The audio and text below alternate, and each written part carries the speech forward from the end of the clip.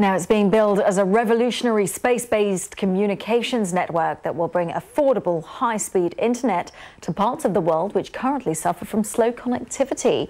The first satellites of the O3b network have been launched on a Soyuz rocket from French Guiana. They're different to traditional satellites in that their orbit will be just a quarter of the distance from the Earth. That is designed to reduce the delay that around 3 billion internet users in the developing world experience it when loading a web page. Well, the CEO of O3b, Steve Collar, explained the concept. I think it's like all good ideas. It's obvious to everyone once somebody's thought of it, but until that point, it's a mystery. Certainly, I think we're going to be able to revolutionize the satellite industry. So at what stage are you now?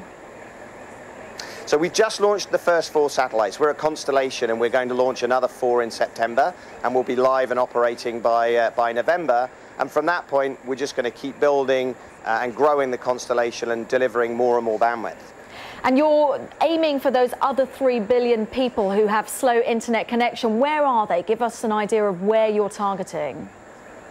Yeah, they're all over the world. Our principal focus is the emerging markets, and so that includes places like Brazil and Peru and Colombia, all across Africa, Asia, places like Indonesia, and also islands, remote islands in the middle of the Pacific.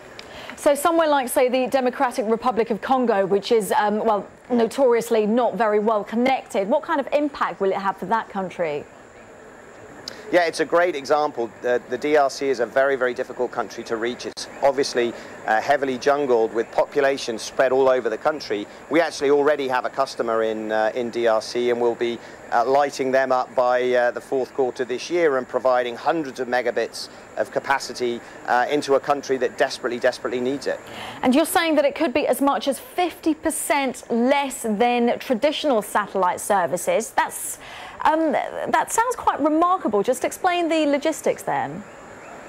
Yeah, there's 2 real benefits that we can bring. One is we're bringing the satellites much closer to the Earth, which means you don't have that satellite delay that everybody kind of hates. And we're also substantially cheaper. Our network is cheaper. We've done it in a much more affordable way, which means that we can provide the bandwidth to our customers in a much more affordable way, which is also key in the emerging markets where typically the disposable incomes are lower.